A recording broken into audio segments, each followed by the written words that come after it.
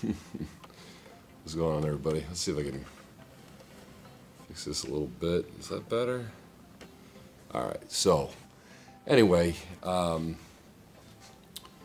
as you know, I've been doing a little bit of coaching, slowly kind of been picking up clients, and like I said, far more knowledgeable coaches out there than myself. But the one main thing like I constantly come across, and I actually got asked this question the other day, was in regards to like, how do you stay motivated? And obviously there are different factors that come into play with motivation. Some are short-term, long-term, some of that instant gratification type stuff. Motivation can be a very tricky thing. I'll be honest right now. How do I particularly stay motivated? Is I kind of set myself up for success where a lot of people set themselves up for failure. So let me give you an example. We just passed January, we get the resolution. There's people like, I'm gonna get in the best shape of my life, right? That lasts for what? Month, 2 months, maybe 3, and then usually a large majority fall off. The reason being is that people think they can do kind of the same thing and get a different result, which is not how it works.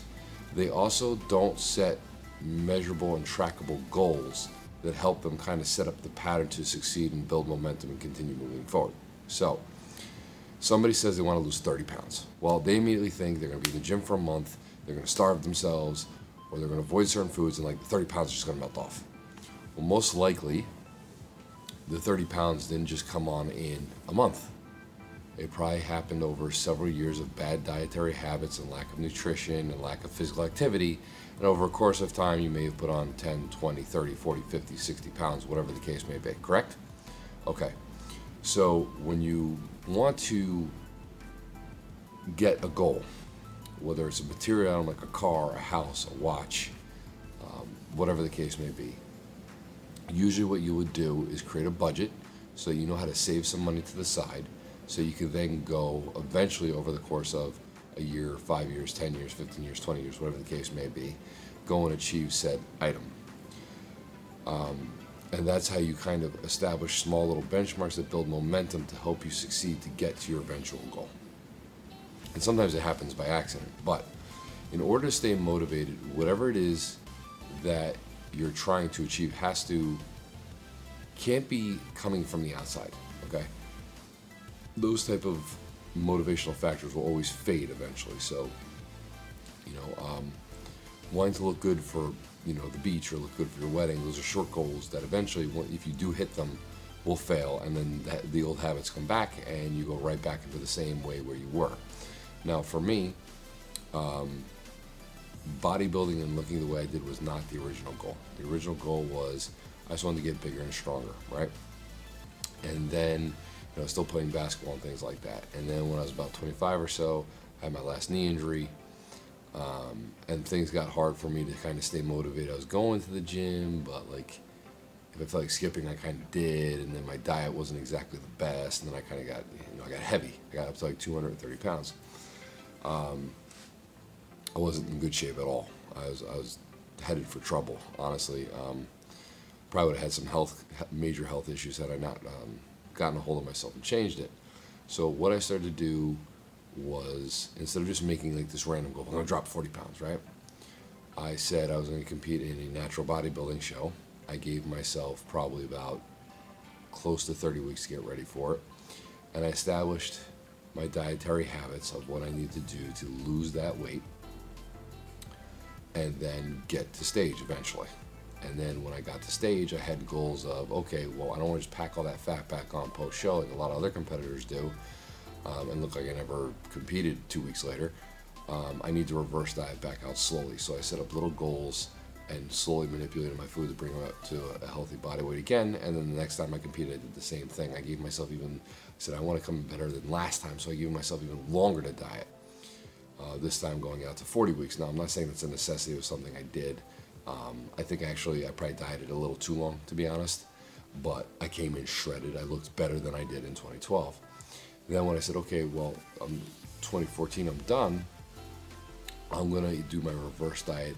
I'm going to stick to it even harder and really do a nice slow reverse and do it nicely in bulk, which allowed me to put on about 20-something pounds over the course of 3 years, maybe a little bit over, which gave me the look that I have now.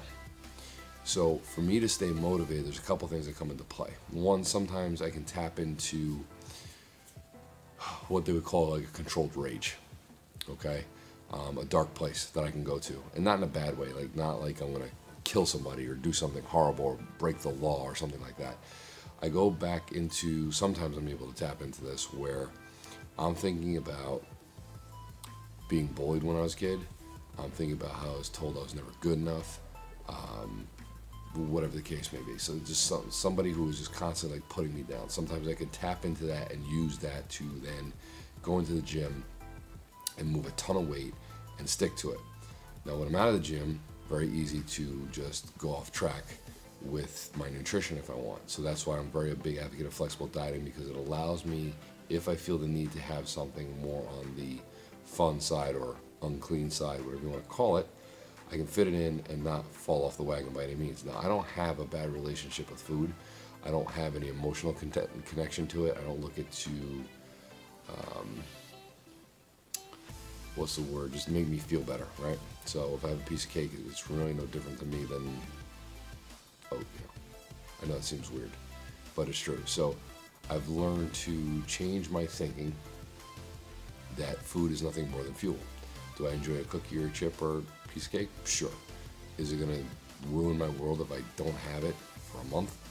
No. It doesn't really make or break me one way or another. So now what I do is I set up and control all the variables I want to eventually reach my goal. And then as I see my body changing, my motivation continues.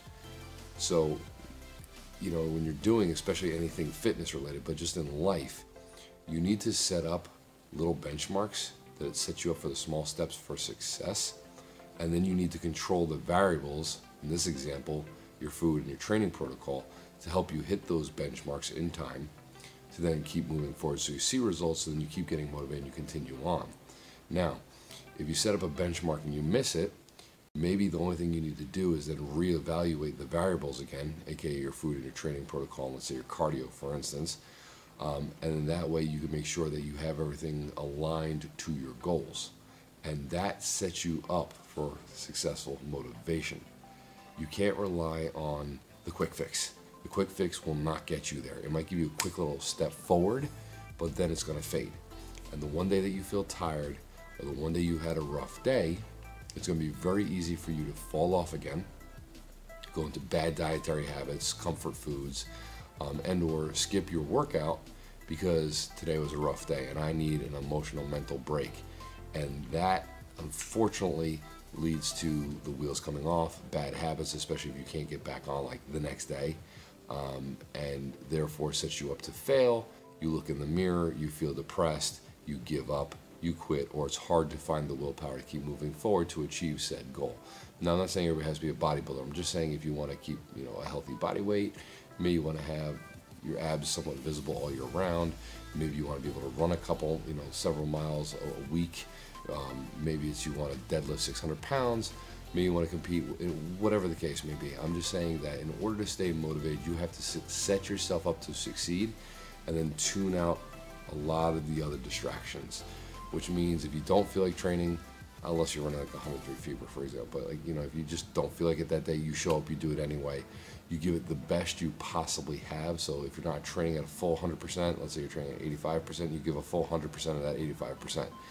And over time, that consistency will build the habit. That habit will help keep you motivated, and that will help you eventually reach your goal. I hope that makes sense, but literally this is the only other way I can explain it. Relying on somebody to go, good job, is not going to do it, because most people aren't going to do that. They're going to pull you down the second they start seeing you succeed, for the most part, because they want you to come back in their direction. I've talked about this before, like the world encourages mediocrity and, you know, doesn't want you to really get ahead of anybody else type of mentality. That's why these participation trophies for everybody, these kids, is a bad idea, because they don't build any real confidence or worth or spirit of competition or understanding that sometimes you're going to pass the people that you're next to, and that's okay. But that's the only thing I can say is if you want motivation, it's going to be on you to set yourself up to succeed and put the steps in place to reach your goal. All right, guys. Probably redundant, repetitive. Hope you appreciate it. Still bringing the content. Talk to you later.